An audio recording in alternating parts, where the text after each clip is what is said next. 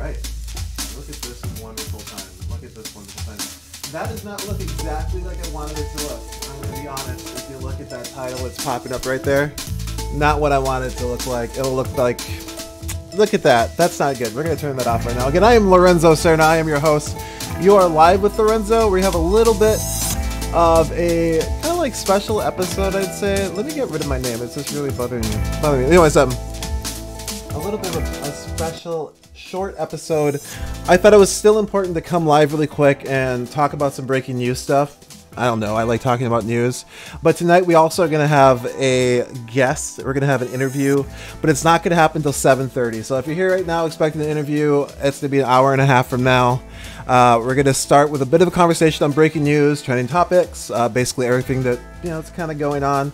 And again, always a big thank you to the Red Seeds for letting me use this music, and also the Sparkle Club for, I guess, supporting this platform. Wow, look at that every time. And so you can join the Sparkle Club by going to patreon.com/Lorenzo Serna. Lorenzo Serna. I made that bigger because I liked it bigger. Anyways, you can follow me on Twitter, Facebook, YouTube, and Twitch. Really exciting stuff. I have titles for all of those. Boom. So if you want to check that out, you can go there. We're going to be expanding the platform in a little bit. Pretty excited. We have a few more weeks of a run here. I think that we are almost done with this show's first season. What's it called? The pilot season. Let's call it the pilot season. Which, some of you stuck around for. Maybe you checked it out. But, right, we're going to get to this show before our guest tonight. Again, I really implore you to join us at 7:30. And if you can't, just go to the feeds. They'll be saved there. You can go back and watch any of these episodes. They are free to watch. Yeah, we're not sponsored by nobody but I guess our patrons. So thanks again to the Sparkle Club. We're going to lower the volume. We're going to start talking about some newsy stuff. Well, everybody, I hate to say it, but we're going to start where we always kind of start. Hey, what's up, Susie Q? Thanks for being here. We are going to go to the COVID-19 dashboard. Boom, depressing stuff. We're going to go look at the depressing things. I think, there we go. All right, so we've been starting here, I think, for almost 2 months now, right? I don't know if folks have been coming along. I'm going to turn my volume down on my phone. I apologize for that. I'm getting owned here. Yeah, so we've started here for a bit, right? We've looked at this, I think, every sort of beginning of the show. We look at the COVID-19 dashboard at Johns Hopkins, So if you want to hate on whoever you want to hate, they're the ones gathering the data. Get to it. But we're going to go with this data. So right now, we've looked at this a few times. We're at 1,549,052 confirmed cases in the United States of America. What's up, Paragon? Thanks for joining for those waves on Twitch there. And so we're going to click on this. Yeah, well, we were already getting hit. Again, these are the statistics we are using. Some people don't like them. So they're saying 93,214 people have died thus far from COVID-19. Again, the statistics, when you get sick, and I think this is something people aren't understanding, so if you get cancer, you don't die from cancer, you die from something else, right? Because your immune system gets impacted, your health gets impacted already, and then you catch other things that eventually end your life, right? And so a lot of what I think people are hearing about the COVID-19, the statistics being wrong and not wrong, is the fact that people had other things that was going on with their lives, and then they caught COVID-19, and then their immune system, which was impacted by what was going on in their lives, which a lot of people in this country have things going on in their lives, lose their life, right? When they lost their life, yeah, maybe they had something beforehand, but now this added thing on top of it, their body wasn't able to fend it off because of what they had before. And so you can argue that whatever you want, but in the end, just so you know, when people pass away, usually what they pass away isn't the big thing. Okay. Anyway, so we're going to keep going here. So that's what's going on here. So on that statistic, we're going to keep going and look at a few stories. And let's see if I can find what I was looking for here. So again, that's sort of the numbers we've been using. Oh yeah, the other thing we look at, I should look at it again really quick here, as I'll move myself out of the way, is the daily caseload. So the daily caseload is going down, right? So that's at least on these statistics, which again, people don't feel great about. Some don't, some do. These are the daily. Oh, I think they just added some more. Now this is worldwide.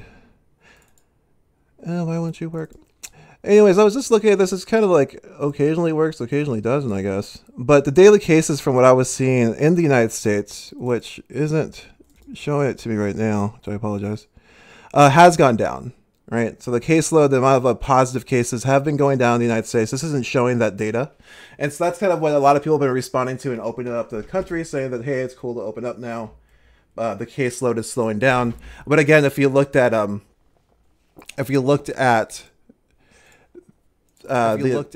whoa, where'd that come from? Whoa, where'd that come from? Whoa, where'd that come from? All right, sorry about that.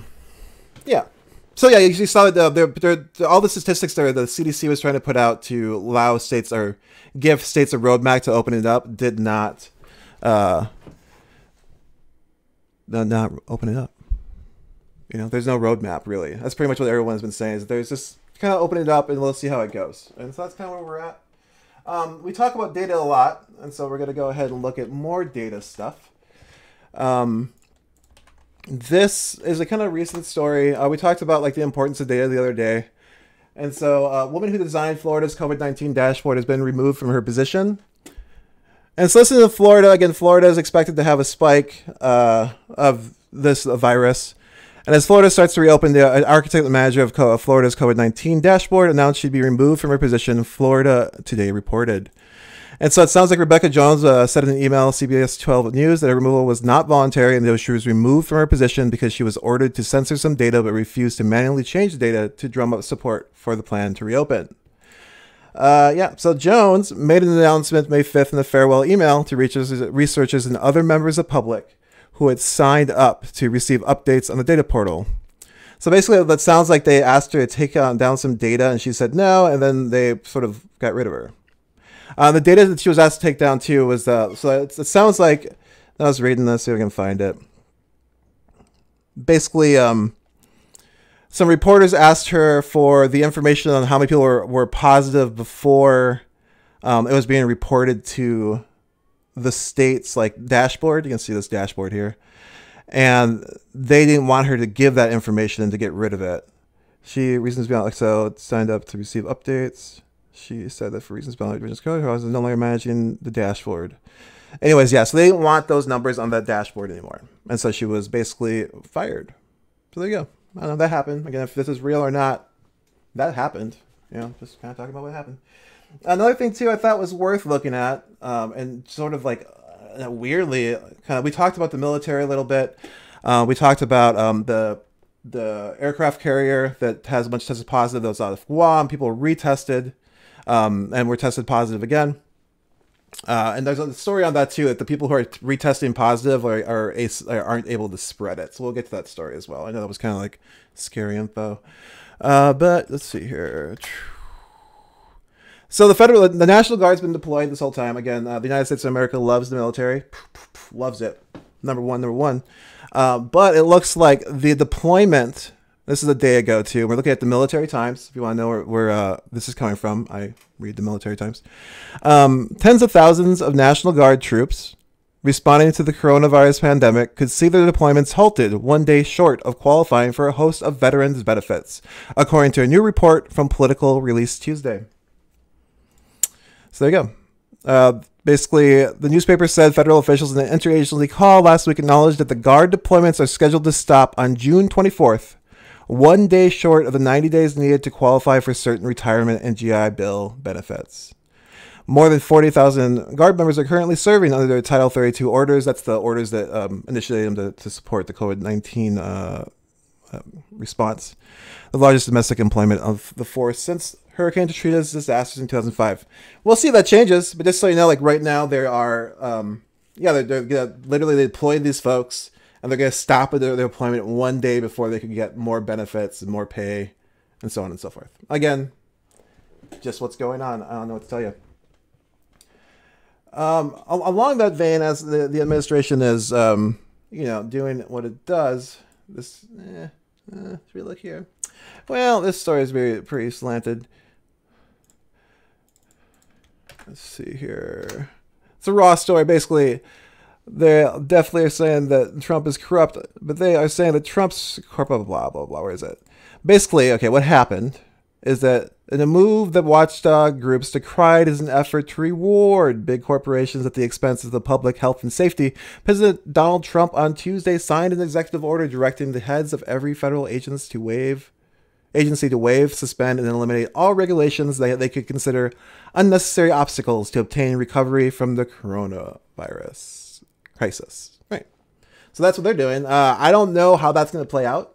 It sounds like basically the administration put an executive order to try to eliminate regulations that could impede, economic revival or whatever they hope happens.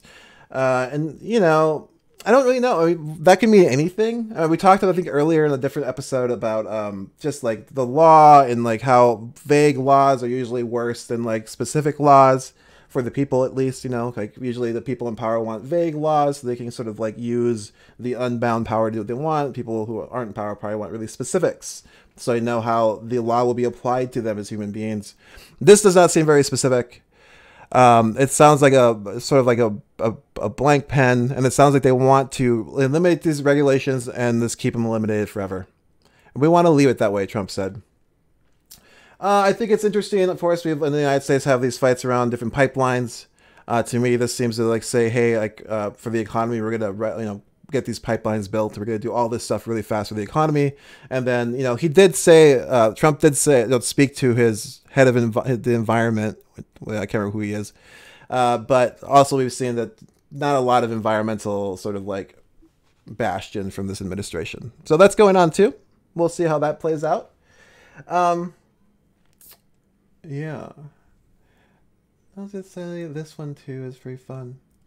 I don't really know how I feel about that. I just think that that's gonna like end up being maybe bad. I mean, it's gonna be what it is. But people are definitely gonna use that for their advantage, and a bunch of regulations that, regulations are regulations. You can hate them, not hate them, but they do usually protect people, and usually they protect people who don't have a lot of power, right? So like people who don't have a lot of power can be like, hey, don't build your power plant into my water supply and they're like, oh, we don't. But then luckily these laws are like, hey, you shouldn't poison humans. Anyways, so yeah, hundreds of along the same lines. Let's just keep going here. We'll just keep going. And again, I'm just doing this really quick. I promised my patrons that I'd be live Monday, Wednesday, Friday, so we're doing it Monday, Wednesday, Friday, 6 p.m. Although I do have an interview tonight at 7:30, so I hope folks can stick around for that, or come back, or just watch it whenever you do. It'll be great. So again, like as this pandemic unfolds, workers are also organizing, trying to get themselves some sort of protections, more hazard pay. Hazard pay is being like stripped away right now. So even though like there's still outbreaks going on and so on, people are losing their hazard pay and this sort of going back to work, are being told to go back to work. Hundreds of McDonald's workers plan this Wednesday right now to go on strike over COVID-19 protections. Yeah. I am interested in this because I think, well, I'm always interested when workers are trying to organize, but also, when this all started, and I don't know how many people remember this, the president of the United States, Donald Trump, brought out the CEO of McDonald's. I think it was like CEO of McDonald's, Burger King. I should have just, and just carded them in front and we're like, hey, these people are going to save you and make sure you get the food you need. These people. And, that's never been true, right? The people who are getting the food you need are the workers who are actually making the burgers or, whatever food's there and supplying that to the people. It has nothing to really do with that person. It has everything to do with every worker who's there actually doing the work. And so, yeah, there looks like they're going to be, labor organizers say there has been scores of McDonald's workers with COVID-19 in at least 17 states. They also cite a survey of more than 800 McDonald's workers from March 31st, April 6th, in which 42% reported being told not to wear masks and gloves by management. The survey also said 46% came to work feeling sick because they were afraid they would be disciplined or penalized. Again, this is really America right here, right? The survey also said 46% came to work feeling sick because they were afraid they would be disciplined or penalized because there isn't sick leave, mostly for the job that's very not respected in this country at all. A service worker job, fast food job, people isn't like it's well supported. And yeah, they're essential workers too. So the other thing about that, when I say that is that these workers who aren't making $15 an hour in most places, right? They're making, who knows, not that much. We're essential workers. They are essential workers. They were literally dubbed that. Still go to work, feed the people through the drive-thrus. They kept working. So there you go. So we're gonna keep it rocking here. But yeah, so we'll watch that. You know, there's strikes, there's organizing going on. I know Amazon workers have been organizing. A lot of workers are organizing, trying to just get better situation for themselves. And a lot of these workplaces where you're seeing these like sickness, there's like workplaces where people are smashed together, working very closely, and so on. I thought this was good news. So I mean, that's kind of cool. I'm kind of flying a little bit today, but again, I want to make sure I'm really ready for this interview tonight. But the COVID-19 patients testing positive for second infection, not contagious, study shows. So we had talked about that ship where people were testing positive for a second time, and it was like pretty, clear cut that they were being tested. Was there quarantined off the ship for 2 weeks, then brought back in, then tested, then sent off, brought back in, tested, then brought onto the ship, and then later on tested, and they were positive again. And they're like, how did that happen? You already had this. But it's turning out researchers in Korea have found evidence that patients who test positive for COVID-19 a second time aren't capable of infecting others and may have neutralizing antibodies to protect them from getting sick again. There you go. That's pretty cool. It's all May. That's the other thing too. Like nobody knows anything about this virus, right? So everyone's learning this stuff together at a various speed of like disinformation, lies, disinformation, a little bit of truth. More just the political push for notoriety, it's just like, it's just madness. And so we're learning all this stuff right now. And this is something that we seem to be learning, which I think is good. So I hope that's true. Seems to be true. And again, like I've seen this story a few times now. This isn't the first time I saw it, and I kind of ignored it for a few days. But now like I saw the story when I was like abroad, and I was like, well, we'll see how it goes. And it just seems to be catching on. So that's good. I was gonna bring it. So also talking about responses, right? Here is up in Canada. It sounds like the Mohawk Nation, Canasta Mohawks block entrance to Oka Provincial Park. So Grand Chief Sergey Simon fears second wave of COVID-19 as province reopens parks and businesses. I don't know how. Kanistaki Mohawks set up checkpoints at the entrance of the Oka province Wednesday as the park was due to reopen, stopping cars as they arrived and asking their occupants to turn around and leave.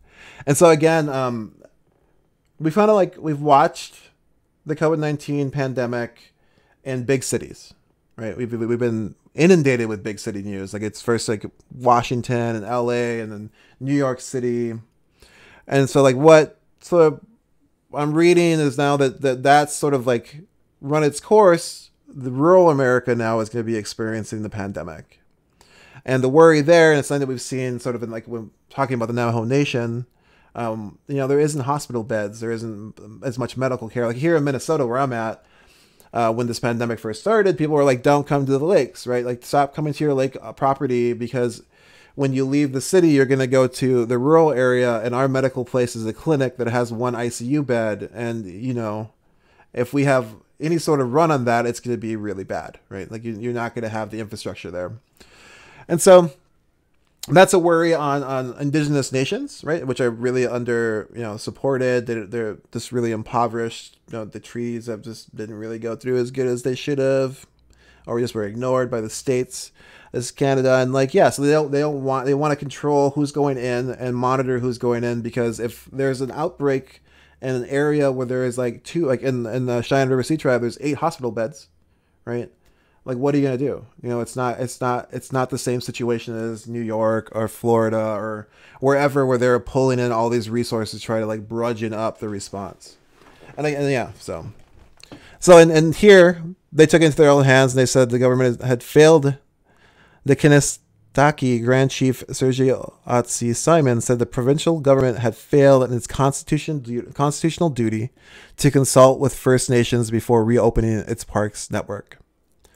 Oka Park, about 60 kilometers northwest of Montreal, is adjacent to the town of Oka in the Mohawk community. So again, he says we're seeing progress. Infection rates and death rates are starting to slow down.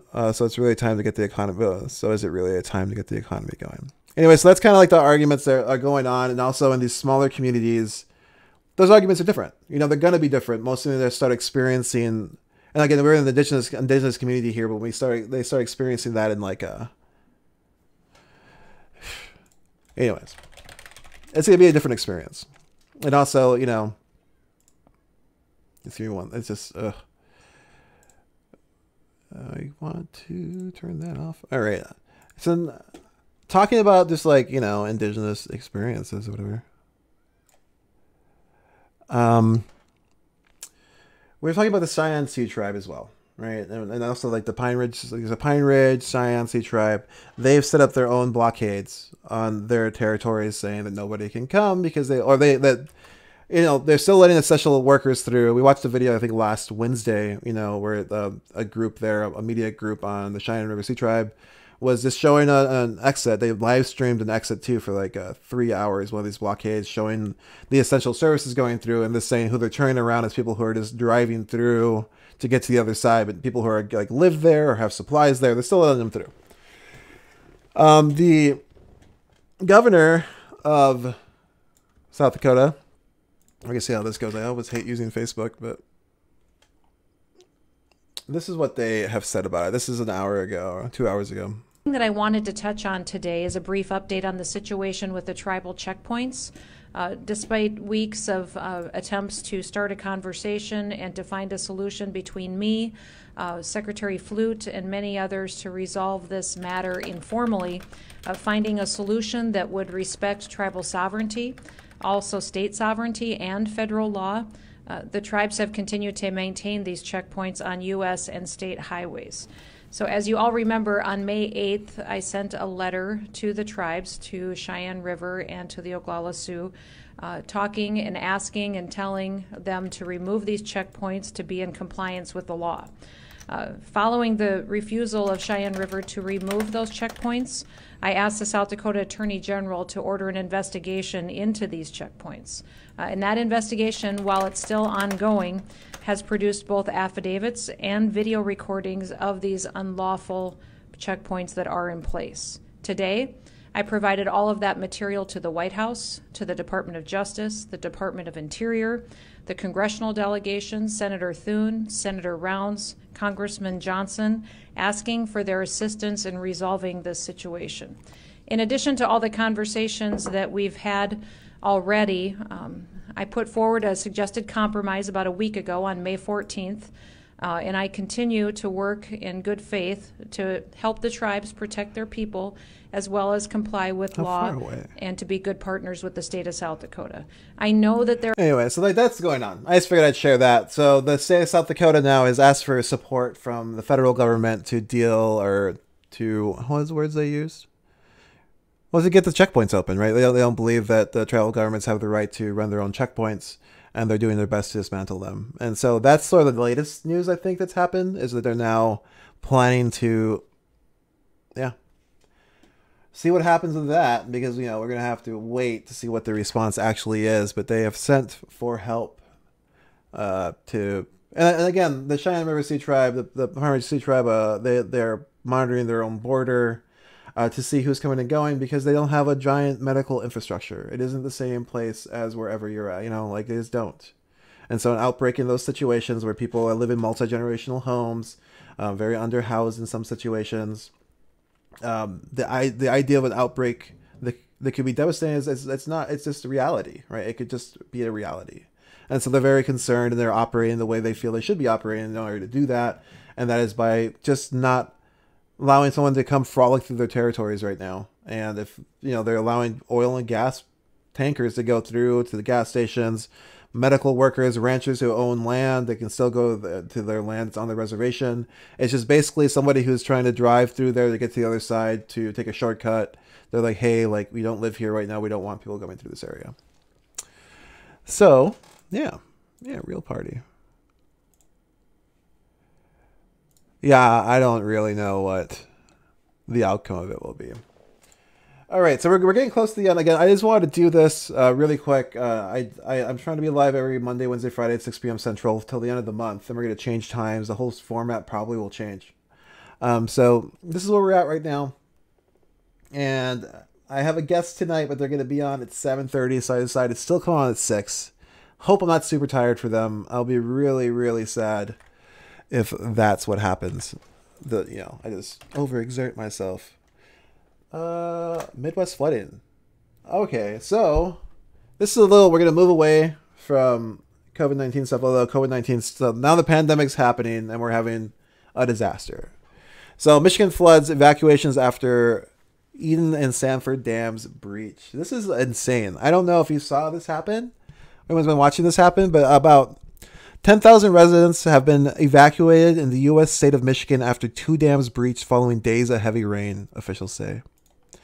The National Weather Service issued a flash flood emergency for areas around near Tittabawassee River after the Edendale and Sanford dams failed. So these dams failed.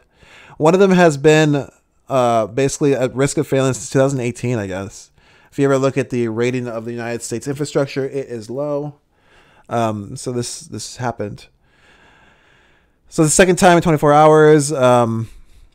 So Governor Gretchen Whitmer, who, if you've been watching what's going on there, lots of intense stuff, declared a state of emergency for Midland County and Mid-Michigan on Tuesday and said the city of Midland, a population of more than 40,000, could see a historic high water level. This is unlikely anything we've seen in Midland County, Ms. Whitmer said as a news conference. And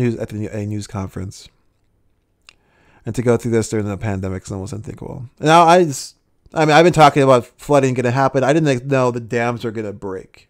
If you've been following the center of the country, there's probably more flooding and there's going to be more people having to experience displacement at massive scale due to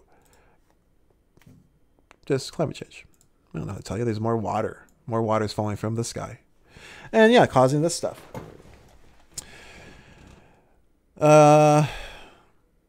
So I would keep watching that. It's also kind of really worrisome when floods like this happen, right? So humans, here we are. We've created all of these systems to let us have society. One of those is we like to go put all the garbage together in one place and put it in a pile and let it be there. So when floods happen, usually they sweep through and they pick up all our garbage, and the water's usually really messed up. And so there's a worry of that going on right now, and specifically around Dow Chemical, I think it is. And so, as the water is flooding through, catastrophic flooding triggered by dam failures in Michigan could potentially release toxic pollution from a site contaminated by the industrial giant Dow Chemical. Dow's facility in Midland, Michigan, where the company is headquarters along the Tittabawassee River, manufactured chlorine-based products beginning in the early 1900s. Say the pollution built up in the sediment in and along the river and its floodplains extending 50 miles downstream through the Senegal River. Sag Bay. The U.S. Environmental Protection Agency Superfund program has been overseeing Dow's cleanup of the site since 2012, and the last portion of the project was expected to be completed in 2021. And then this happened. In a 3-mile stretch of contamination closest to the Midland plant, Dow removed some sediment and placed a cap over the sediment. Anyway, so yeah, and tailings ponds. I almost want to go back to some tailings ponds, but when humans do mining, they create a bunch of wastewater and they put it in little piles and surround it with stuff, and they're like, oh, we're gonna keep it here, and then it's gonna evaporate, and then won't poison us. That's the thought process. Look it up. It's in their little books. Yeah, so that's always a worry, right? So when we have these giant floods, they're gonna crawl across. There's always a worry of sewage and flooding too, right? When the flood waters are always don't drink them because there's your sewage systems are inundated, but also it's the landfill's gonna be inundated, the Superfund site's gonna be inundated, and there's things that people have to worry about. So we'll keep following that. I saw it was in Midland, it was gonna be 9 feet of water from the flooding. There's 2 dams, 2 dams are completely destroyed. That's wild. So you can see here's where the dams are at. Here's where Midland's at. So it's holding back this lake. And yeah. It's pretty horrifying. You're saying several feet. All right, so we're gonna go from there. But yeah, so keep following that. Everybody who's in that area, I hope everything is as good as it can be. Hey, thanks for joining, Buck. It's I've been in some floods. I can tell you, it sucks. We're gonna keep partying a little more before we go. I want to take us back to Brazil. We talked about Brazil last week, Monday. I think it was Monday. The last thing I said was like Brazil is like a hot spot, and like their president's like doing push-ups and like jet skiing and not treating it like a big deal. And so 2 landmarks in the last 48 hours. This is Derek Thompson on Twitter. Italy, which 1 month ago had 5x more daily COVID cases per capita, the global average fell. Yay. And Brazil, which 1 month ago had 90% fewer daily cases per capita than the US or UK, it surpassed both. So there you go. And this is the case line. Look at the US. Like, oh. So Brazil's going up. Yeah, I don't know what to tell you. It's really scary. The favelas already don't have a lot of food, don't have a lot of water. It's like this really sort of a really close, compact area of very impoverished people who are like living. And they've been protesting a lot in Brazil, trying to bring attention to their situation and the fact that the COVID-19, people are dying in large numbers in Brazil right now. I don't think I have the accurate numbers, but they are. And so people are worried about what's going to happen in Brazil. Mostly because, again, the president hasn't been super taking it seriously. Although he did, and just to give you an idea of how lockstep Bolsonaro and Trump are, is that Brazil's Bolsonaro expands the use of controversial hydrochloroquine after daily coronavirus deaths in country hit record high. So that's the response. So on the same day, Brazil's death toll hit a record high of 1,779. Before Tuesday, the highest number of daily coronavirus deaths was 881 on May 12th. According to the tracker we use, look at that. Yeah, they're now saying they should use this stuff. See, Bolsonaro, who has downplayed the coronavirus threat to his country, has insisted on reopening Brazil's economy. So the economy is going to open up. That's the other thing. Like I'm not spending time arguing that it's not. Are we not? Should you or shouldn't we? They are trying to open it up, and so what's going to happen then is what I'm worried about. I'm not like, I think that people are going to die. I mean, if you want to hear what I think, yeah, they're literally just like selling away life for the hope of saving the economy. And yeah, and also like we said, if they don't open up, people are also getting sick and dying. And so it's like the situation is bad, but the previous economy has no interest in protecting workers. As we go back again, they're really taking away hazard pay. The meatpacking facilities are trying not to report how many COVID-19 cases they have. Reports from meatpacking places, and again, not a debate about how you feel about meat. Just a real place people work, is they're not providing them any special sort of like gear, and yeah, there's outbreaks happening, right? And there's sort of this hoping they get through it. All right, we're getting close to the end. Along in the United States, as we go back in here, Ford just closed down their facilities because of COVID-19. Again, another workplace where people are working next to each other. And again, we talked a lot about how this is spreading, and what we're hearing a lot is just, enclosed areas with people talking, because it spreads through droplets. And so when you're in enclosed areas talking, you're probably going to catch it if somebody has it there. Just days after reopening its American assembly plants, Ford temporarily shut down 2 separate factories because employees tested positive for COVID-19. And so that's like the prediction of the future, right? So the prediction of the future, from what I'm seeing, and I'm listening to Osterman, I guess. I just listened to his podcast today. He's putting one out. He's at the center of the. No, hold on, let me get Osterholm. So Michael T. Osterholm, an American infectious disease epidemiologist, Regents professor, and director of the Center for Infectious Disease Research and Policy at the University of Minnesota. That dude. Basically, he was saying that, like in Wuhan, one of the things he said today was that about 15% of people have been infected there. And so they're not even close to herd immunity, which everyone talks about. And he was saying that, like, you have to get to 60 to 70%. And so just imagine the amount of death that will happen to get there. and that's like what people are talking about. And he's also talking about that a lot of the tests that are being used, like some of them work good, some of them don't work good, some of them have to be used together with other tests. It's just sort of like they all have different like varieties of how well they work. And he was talking about how at the White House, when he had those positive cases of COVID-19 that turned up, and everyone was like, how did that happen? And his said was because they were using one specific test that occasionally would show that it was would put out false negatives, and everyone knew that. And the way that it was remedied was to take that test along with a different test that made sure that didn't happen, and they weren't doing that there. And he was kind of saying like, so let's imagine like everyone's saying testing, but are they doing smart testing? Is this like really a thing that's working well when at the highest place they didn't do testing right? He's like, this is the situation. And he still believes we're still at the beginning of this pandemic. I know some people don't believe it's real. Somebody up in my chat on Twitch was really upset that I was talking about it. And yeah, well, like I said, this channel does believe that the coronavirus is real, and we are concerned about our relatives, and we want to make sure the people we care, we do what we can for them. You know, that's basically it. All right, I think that's it. Again, I just wanted to come on really quick.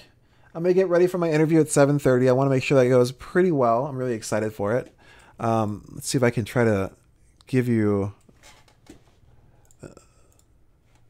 who I'm interviewing at 7 here. Let me pop up here. So Jacqueline Cepeda. Jacqueline is a non-binary Chicanx with indigenous roots from Tongva, Los Angeles, California, Ramui, Chihuahua, Mexico, and Guamaras, Guanajuato, Mexico, occupied lands. Before the pandemic, their focus in the Twin Cities was creating skilled shares for people of color and doing support work for Native communities and distributing. You know what I'm going to do here as we get back. We'll go back to this big screen. So we're gonna come back with this interview, and here I am, way bigger. Hey everybody, thanks for being here. So again, just come back at 7:30 p.m. Central. Again, I'm doing my best to be live at 6 p.m. and today's a shorter sort of like run of stuff, and I kind of ran through it really quick. But that's because I'm getting ready for this interview tonight at 7:30. It's just the best time that worked for them. And something I told myself when I was working on this show was sort of like, oh, I want to have everything at 6. But then also, like, if I have the ability to interview somebody at a different time, I might as well do it. Because, I like, their schedule is also, like, something I'm going to have to work with. So I can't force everyone to be here at 6 p.m. with me. I'm asking them to. And if they can't, I'll meet them later. You know, so today we're going to meet them a little bit later. And we're going to be talking to Jacqueline, who, like I said, they're before the pandemic, their focus in the Twin Cities was creating skill shares for people of color, doing support work for Native communities, and distributing supplies for homeless populations. They currently have shifted their focus on working with BIPOC farmers to start and obtain plants to distribute to BIPOC communities with the intention to increase food security and access to growing food while we are social distancing. They're also in the National BIPOC Community Boosting Group that meets bi-weekly and is involved in facilitating skill shares online. A lot more to this, to Jacqueline. I'm looking really forward to that conversation. That's going to be in about an hour. I want to say thank you to everybody who was here for this short episode, episode 18. I might leave the 18 on for tonight. This counted as the same thing. And the reason I'm separating them is just that it's just easier. So that way if somebody wants to go and just see the interview, they can go see it. And they don't have to watch the first me babble forever or whatever. Again, yeah, wow. Anyways, that was the episode. I'm gonna play some music, the outro music that has so kindly been given to me by, or let me use it by the Red Seeds. Again, I'm Lorenzo Serna, I'm your host. We are really quickly is coming on board to say hello and tell you a little bit of the news stories. If you do want to support this channel, you can go to patreon.com/Lorenzo Serna. Join the Sparkle Club there. Thank you to the Sparkle Club, as always, for making this possible. Again, you can follow me on Twitch. Good to see some Twitch viewers. I see some of them don't like what I'm doing. One of them does, one of them doesn't. All good. That is how the world works. Thank you to folks watching on Facebook. And don't forget to hit like, follow, and share. Only way people are going to see this. Again, no budget for promotion. On Twitter as well, I'm going to Periscope right now. If you're watching there, thank you so much for being here. I was thinking about taking my Periscope down. I don't think I'm going to do it. Change my mind. And then again on YouTube as well. YouTube.com/Lorenzo Serna.